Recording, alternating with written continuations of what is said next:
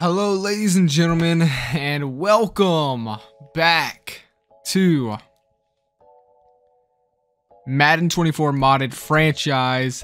Today, we are going to be recapping the regular season for the first year with New England. And let's just say it was a year we want and cannot wait to forget. You know, it started off rocky, right? We lost against the 49ers, then we beat the Seattle Seahawks in a very close game. We got destroyed by the Colts. We beat the Bills in a close game. And we lost to. And we beat the Dolphins, and that was this was around the last time we took a look here physically on the field at our team. But we did end up losing a close one against the Chargers. Then we went on our bye. And, well, let's just go ahead and say it wasn't good when we returned. We ended up dropping a game against the Dolphins, so they got their revenge in dominating fashion. And that would go ahead and spark in a losing streak that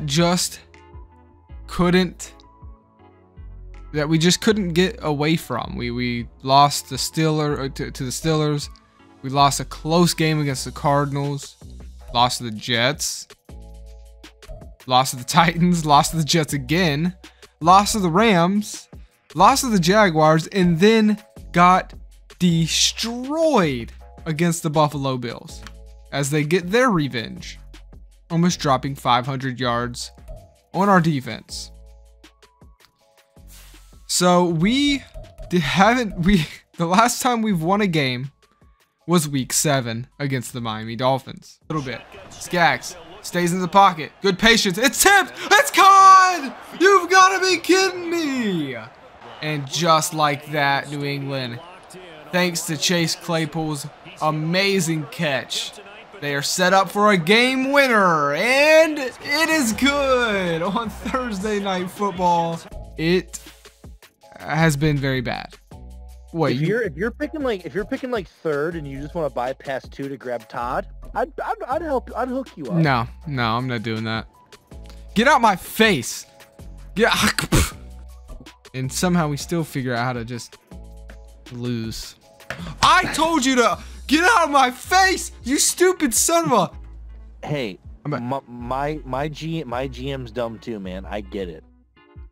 But Mini Hammer still has a job in New England. We're going to give him time to turn this team around.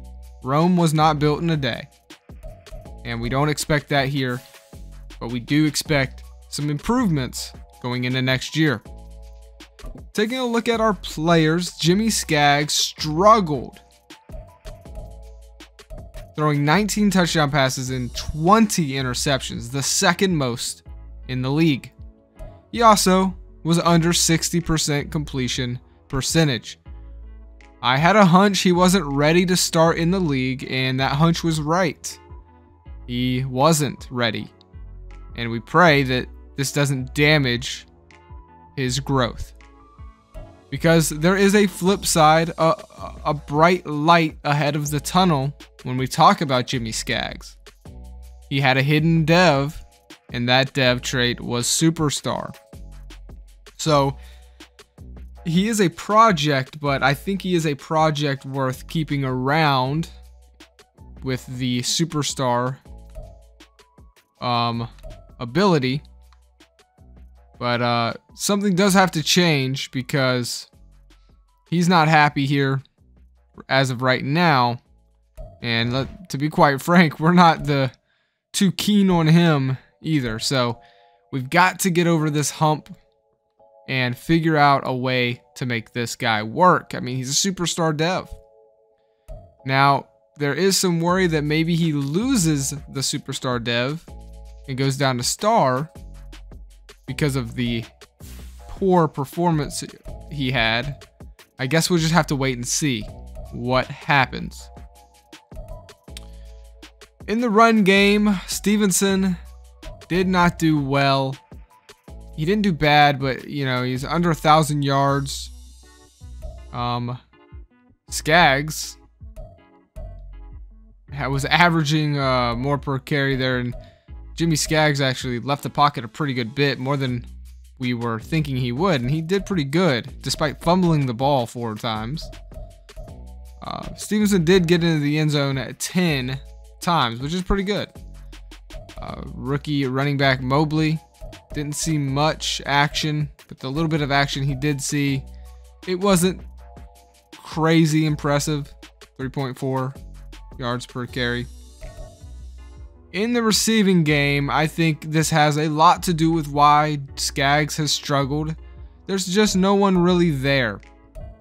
Devontae Parker being our best on the roster, you know, he would have the most yards, but only 694 yards receiving.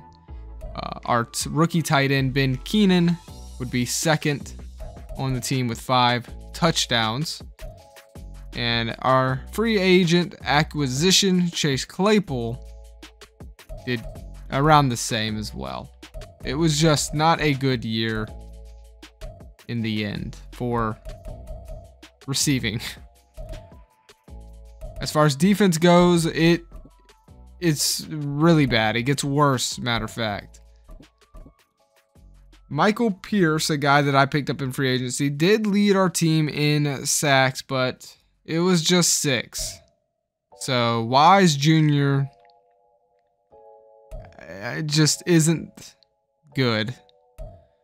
He's going to regress even more so. And we have to figure out a way to address getting to the quarterback. Christian Barmore got a dev upgrade during the year. He had a breakout game when it came to stopping the run, but he just is that, and that's all he is. He's not going to be a pass rusher, it looks like, from what we can see here. Though we did decide to go ahead and give him a contract, a 2-year contract. And that superstar dev upgrade does make me excited for him going into the future. But as far as picking the ball off, we didn't do that a lot either. Just 2 players with 2 interceptions, and Davis Gathers and Kyle Duggar. So this is some historically bad football.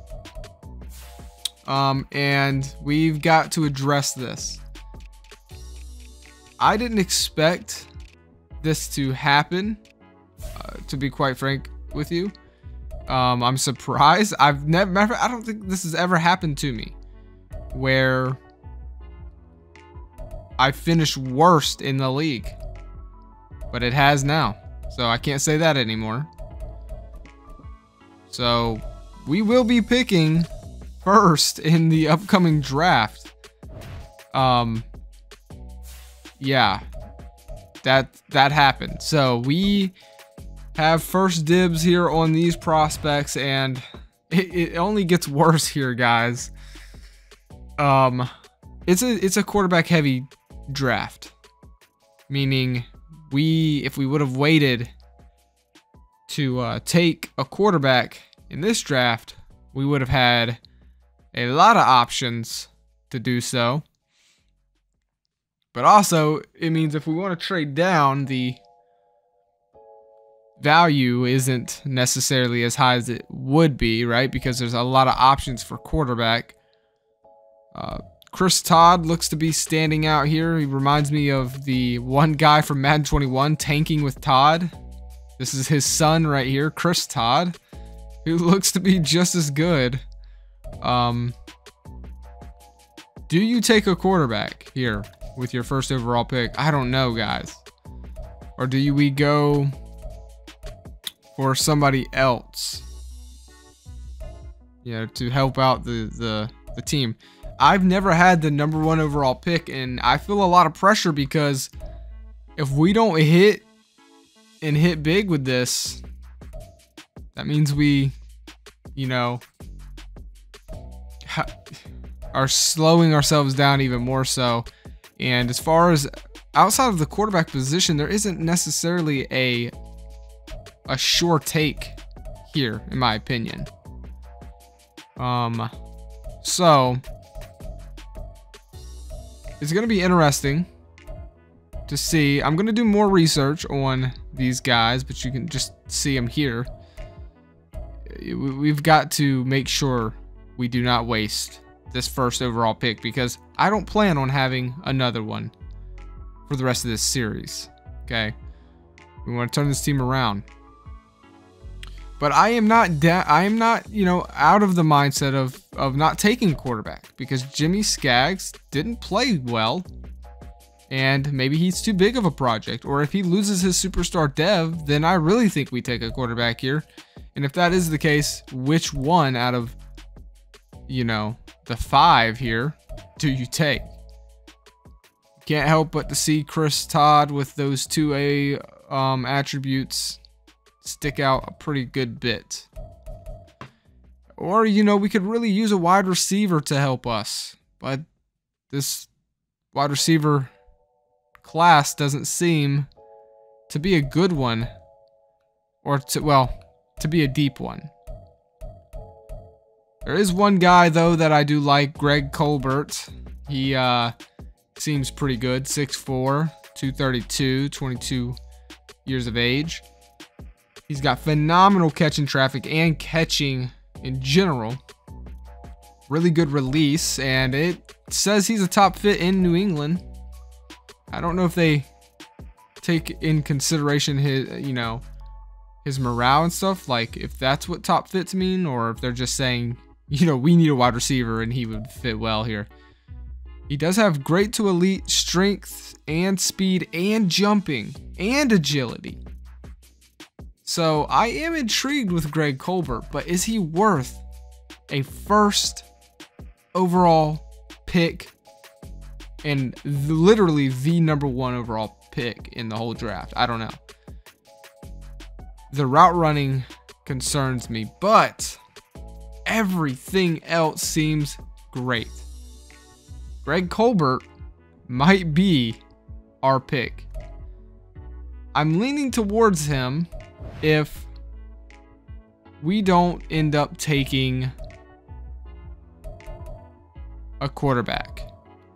So we've got to decide on Jimmy Skaggs if we're gonna hit the panic button and move on from him, or are we going to ride it out with Jimmy Skaggs and start building around him?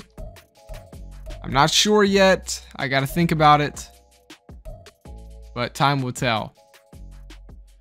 Moving over to our talent trees, we are going to work on some of these trees here. Just, you know, honestly, the O-line, always getting help from the O-line is a good option. But that is where we're at. So I guess what you can expect next is the playoffs, which I won't be commentating on, but I think I want to commentate on the Super Bowl, possibly, but I'm not sure yet. I'm still deciding that.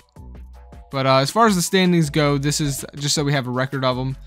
The Lions, Chiefs, and Bills all finished 14-3, and the rest is as such here.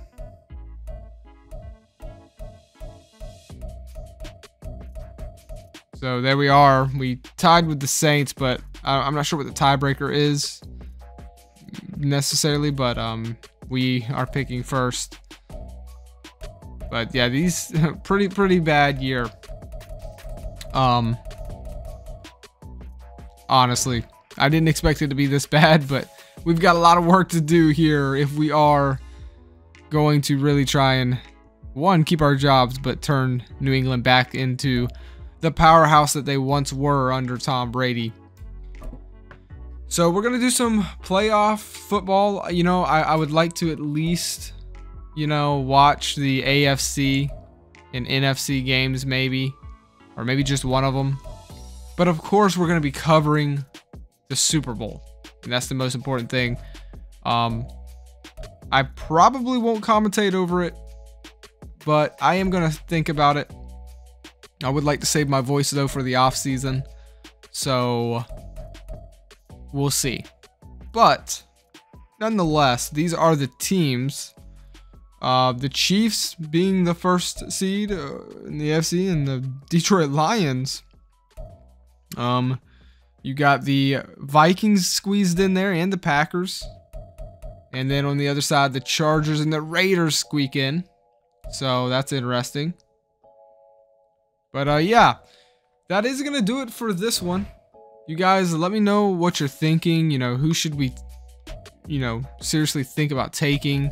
Should we look at moving on from Jimmy Skaggs? I mean, I guess for me, I don't want to if he's going to keep that superstar dev trait. I think we do. It's worth riding it out.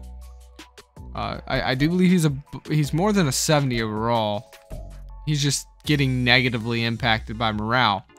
He's really a 73 overall. So I think we really got to think about that. We have a solid offensive line for now. Some of these guys may go due to age, but I think we got to get, some talent around Jimmy Skaggs before we can really know what we have there. And as far as the defense, we were the worst defense in the league, so we really have to also address defense. And, we don't really have trade assets, but I do think something has to change. The only good person I can see worth building around is Christian Barmore, because he's 25 with a superstar dev now. So it was a rough year, but we're going to put it past us, focus on the playoffs and then the postseason and keep it moving. So that is going to be it, guys, for this one. Let me know who you think is worth taking in the draft, and I'll see you guys on the next one.